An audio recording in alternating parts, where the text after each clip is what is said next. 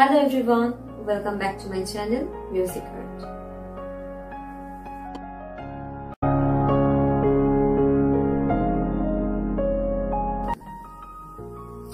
So guys, আজকে এই ভিডিওটা অ্যাকচুয়ালি আমি ইউকেলেলের কিছু মাইনর কর্ডস এর উপর করছি। এতক্ষণ তোমরা শুনলে রাঞ্জা গানটা আমি খুব তাড়াতাড়ি ওটা একটা টিউটোরিয়াল নিয়ে আসবো, বাট আজকে অ্যাকচুয়ালি আমি কিছু মাইনর কর্ডস দেখাবো। আগের ভিডিওতে আমি দেখিয়েছিলাম কিছু মেজর কর্ডস এন্ড আজকেরটাই দেখাবো মাইনর কর্ডস।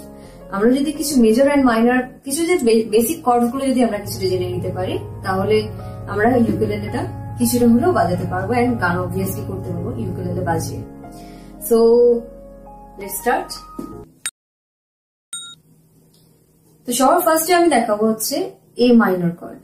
ওকে, সো এ মাইনর কর্ডের জন্য কি করতে হবে তার আগে বলে দিই, এগুলো প্রত্যেকটা হচ্ছে ফ্রেড 1 2 3 4, এগুলো প্রত্যেকটা ফ্রেড আমরা জানি, আর এগুলো হচ্ছে একটা strings.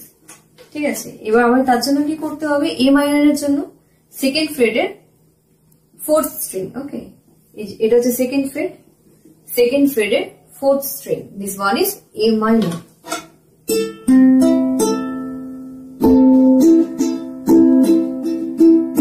It is A minor. Okay, A minor হলো second fret এর fourth string. Okay, এবার next আমি যেটা দেখাবো second minor chord, আজকে আমি যেটা দেখাবো সেটা হচ্ছে D minor. Okay, so D minor এর জন্য কি করতে হবে, now first fret এর second string, second fret এর third and fourth string, first fret এর second string, second fret এর third and fourth string. Okay,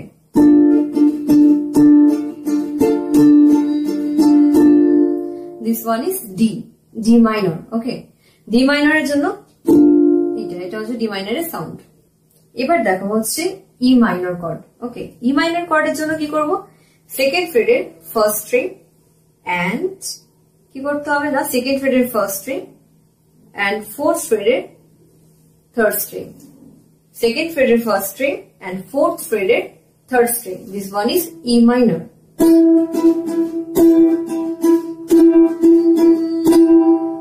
Okay, E minor clear? এরপর আরেকটা একদম ইজি কর্ড আসছে, সেটা হচ্ছে C minor. C minor এর জন্য কি করতে হবে, আমরা C জানি হচ্ছে থার্ড ফ্রেডের ফার্স্ট স্ট্রিং, এবার C minor এর জন্য কি করতে হবে, third ফ্রেডের first, second and third at a time তিনটে স্ট্রিং কে ধরতে হবে।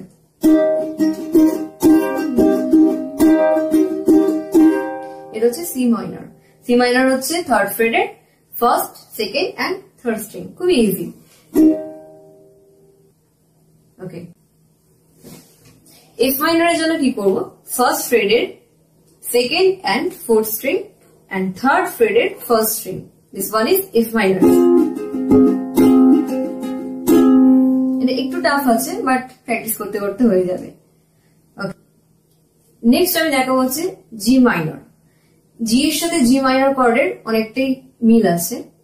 ঠিক আছে, তো যারা জি অলরেডি আগের ভিডিওতে দেখে নিয়েছো, তো তাদের কাছে জি মাইনরটা আরো ইজি হবে। কি করবো না, first ফ্রেডের first string, second ফ্রেডের third string and third ফ্রেডের second string. ভালো করে শোনো, first ফ্রেডের first string, second ফ্রেডের third string and third ফ্রেডের second string. This one is G minor.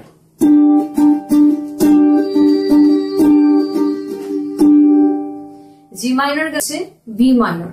B মাইনরের জন্য কি করতে হবে, সেকেন্ড ফ্রেডের ফার্স্ট, সেকেন্ড, থার্ড এই তিনটে স্ট্রিং কে এট আ time ধরতে হবে এন্ড ফোর্থ ফ্রেডের ফোর্থ স্ট্রিং।